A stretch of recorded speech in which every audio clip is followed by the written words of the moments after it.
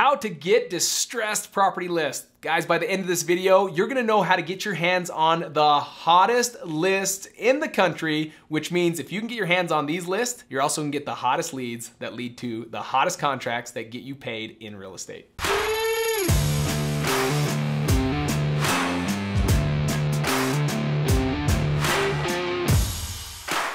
Have you ever wanted to sit down with a wholesaler that has like a 7-figure operation, someone that's doing over $1 million a year, and you want to sit down with them so you can get their marketing strategy, the list that they're mailing to, but you're afraid to ask because you're like, nah, no one's gonna share that information. It's too sacred. Well, guys, don't worry, because in this video, I'm gonna break down the 3 hottest ways to get your hands on the hottest list, and get ready for 3, because the 3rd way of doing this, it has provided not only the hottest list, but it's been the hottest list for the past 12 months. Number 1. This is self-generating activities. Now, this is something I love because whether you're watching, you're like, I don't have much money to your name, or whether you do have name, this is something that you're gonna wanna do regardless. These are self-generated activities that I still do in my business, and I've been wholesaling for now over 6 years. Now, self-generating activities, what are those? That is the first one, driving for dollars. That's one where you just simply get in a car and be creative on where you're going. Don't drive in brand new homes where they're just getting built for the first time. You wanna be in like 30-year-old homes and older, driving through those neighborhoods, and you're looking for homes that are distressed. You're looking for broken windows. You're looking for garage doors that don't work. You're looking for cracked concrete in the driveway and weeds are growing through it. You're looking for tall grass and you see it moving, but you can't see the small dog that's running around in it. You're looking for rain gutters that are falling off, roof shingles that are peeling. These are the things you're looking for. Now, the cool thing about this list is it's very unique to you. This is also a list that only you are gonna have. This is not something your competition's gonna have. Yes, there might be some of these names on some of the other lists out there, but in its entirety, this list is very specific to you. The other way to self-generate some leads and to get some hot list is by having this relationship manager. Have someone that is creating relationships with other real estate agents, maybe someone that goes on appointment as a realtor and then they find out, oh my gosh, I can't even list this home because it's in such bad shape. Be that person's top dog that says, when you come across that, don't pass on that deal, bring it to me, and if I purchase it, I'll still pay you commission on that deal. Amazing way. Another way is just meeting other wholesalers that are out there doing deals, that are out there marketing.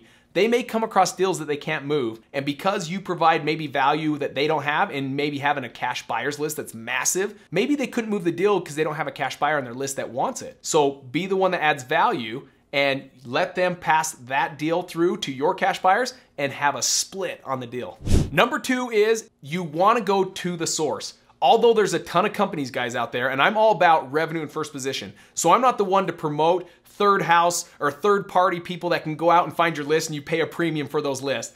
I'm all about if you can get your hands on those lists without those third party services, you're gonna be better off. Because if those third party individuals can get the list, that means so can you. So maybe for just in general purpose, search these third party people that are going out there and saying, hey, we can sell you this list, tax delinquent list, code violation, meth contaminated, water shut off. If they can sell you that in the city and the state that you live in, that also is a great sign that you can get your hands on it. So I want you to go to the city, the county, the township, the municipality, the courthouses, whatever that sounds like, because some are small cities, so they have like municipalities and townships, and some of the big ones, just city and county buildings, and then all the way to the courthouses. Why? Because that's where you can get access to these public records of people that are behind on taxes, people that have just recently had their water shut off, meaning they're probably behind on bills, maybe they've lost their job.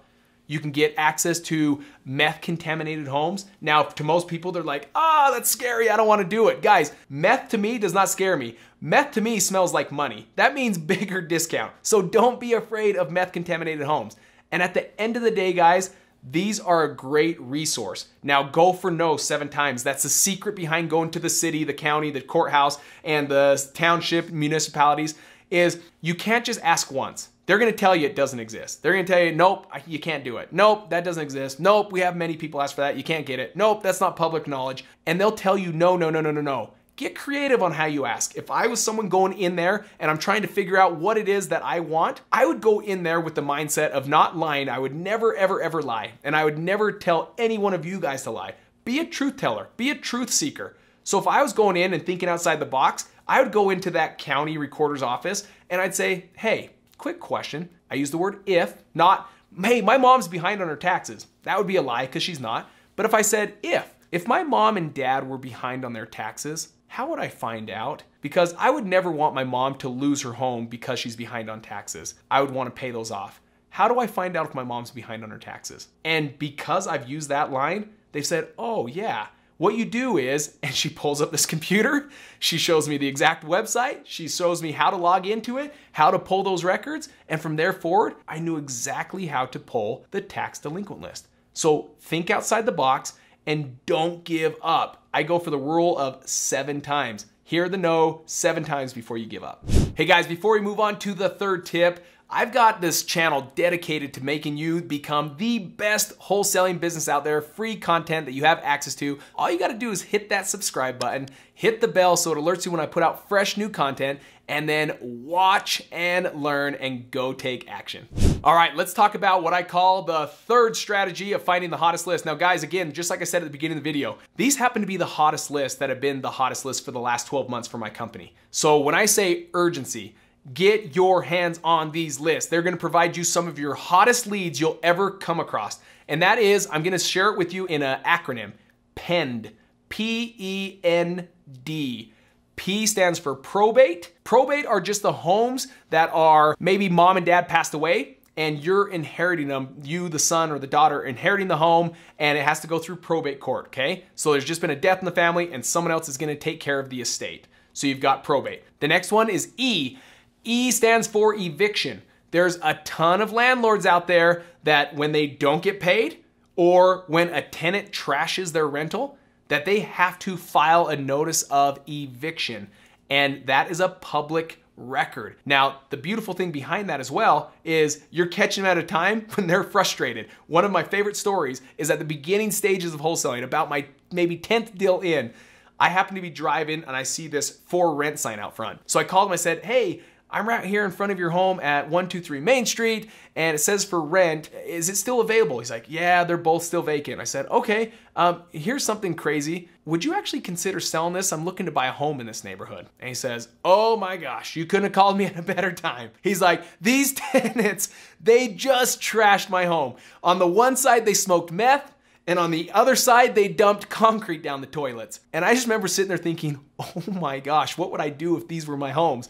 And he's like, come out here, I'll make you a song of a deal, make a sweet offer, and let's make something happen. That was something that I put under contract right on the spot. Why? Because I caught him at this frustrated state of mind where he's like, I do not want to deal with tenants. I do not want to deal with rentals ever again because of the bad they do. So eviction, amazing. Now N is notice of default. Those are the people that are kind of like pre-foreclosure, the ones that might have missed one of their payments. They'll get what's called a notice of default. Now, the beautiful thing behind this, it's not very hard to get. To get that list, all you gotta do is go to your local title company or your local closing attorney, and if you're bringing them business, meaning they're closing all your deals, they have access to many of these lists that we're talking about in this acronym. Notice of default.